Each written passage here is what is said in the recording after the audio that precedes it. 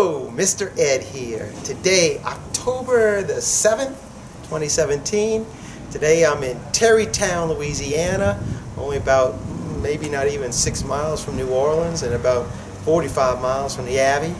And I got a call from a homeowner saying they're renovating their home and that they've got some bees in the floor space between the apartment and the garage. And she called and asked if we could come and remove them. So I got today with me my buddy Wreck-It Ralph. He's inside, he's setting up, he's already chomping at the bit to cut some sheetrock and show the bees. But before we show the bees on the inside, let's show where the bees are coming on the outside, and we'll get this thing going. And there's our bees. Really typical situation. They go underneath the skirt board, and then they find their way in between the floor joists, and then they start building their comb. I'm going to grab the camera, we're going to go inside and show you what we got inside there. There's our signature right there. And there's our lights right there. So they're right in this area of the floor joist right here. So by the grace of God, these Terrytown bees, they're going to become Ralph's bees just a little while. It's time to wrangle.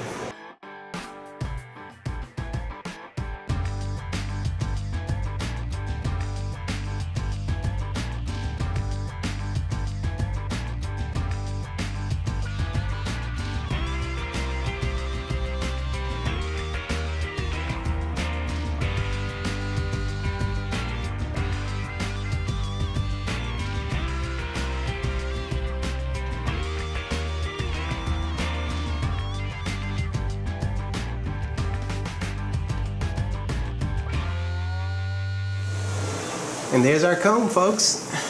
Ralph did another super job finding them for us. We got to deal with that gas pipe.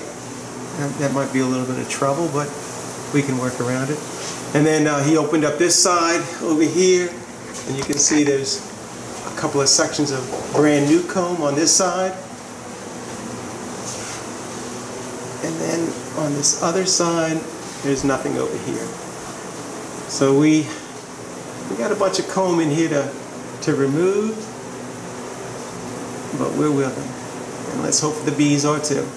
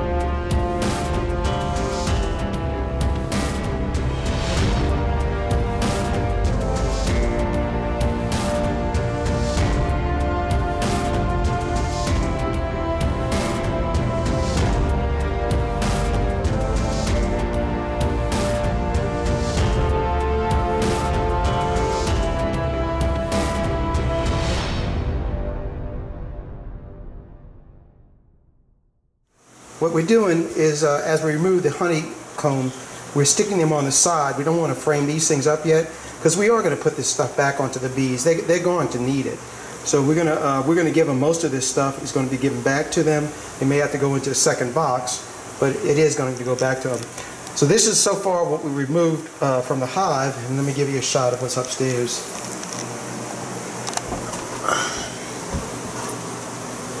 And here we are looking at what we've cut out so far. So we're actually at the first signs of brood right here. We're at the first signs of brood, and we've probably got 8 or 9 sections of comb That's why we've got the honey put on the side, because we don't want to frame this stuff up right now and run out of room to put our brood in. So we're going to go ahead and start re-vacuuming and cutting out the brood comb and putting that in frames. And you know I'm looking for the queen.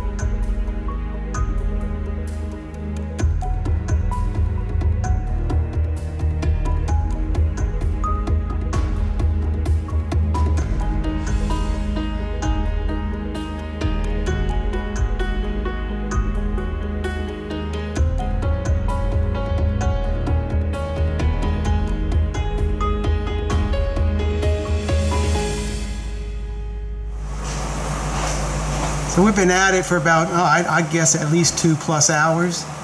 And we're down to the very end. I think there may be 2 more sections of comb in here. And we still have this little section over here to get out. But I'm expecting to find our queen.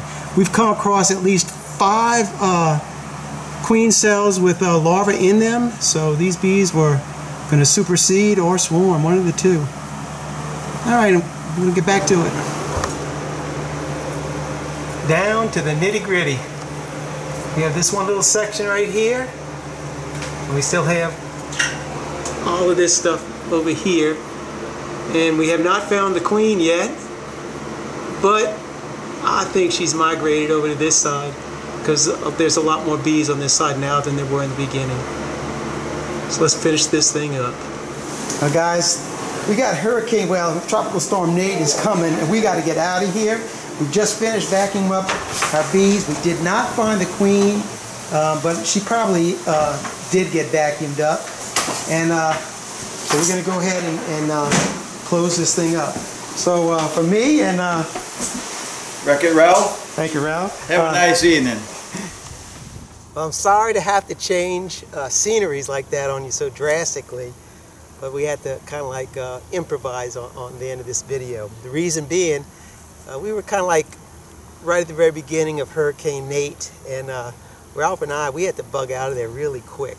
I was just about ready to close up the video, and we got notification that the roads were getting ready to close, and we needed to leave New Orleans before they closed down the causeway, the interstate, for us to be able to get back across the lake. So we just basically took everything and threw it in the truck, bees and everything, and hauled butt back across the lake. But we did wind up pretty good. I mean, we didn't get the queen, but we vacuumed probably 15,000 bees. It was a lot of bees, you saw that. Ralph, actually I talked to Ralph last night, because today is Wednesday, so it's been 5 days since we did the cutout. And talked to Ralph last night, and he told me that everything is looking really good. He added the honey super on top of the vacuum bees, and the bees are working really well. He's still going to go back in there this weekend and check on the superseding cells. I believe there were 4 or 5 of them that we had put inside of there. So the fact that we didn't get the queen, or didn't know that we got the queen, it doesn't really matter, because they were going to get a new queen anyway. So I'm sorry about the break here, and I'm sorry I didn't get to give you the final scene of what we did, but it all did work out good. So thanks for watching. Keep on watching, and I'll be making more. God bless. Mr. Ed. I'm out of here until the next video.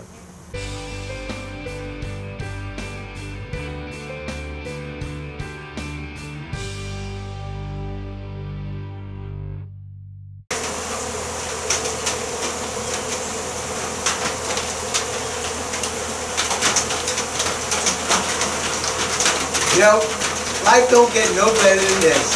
Sitting on the back porch at the honey hut, watching the bees eat up all the comb that I put out here. What a sight, huh? Landing all over me. Wonderful. God bless.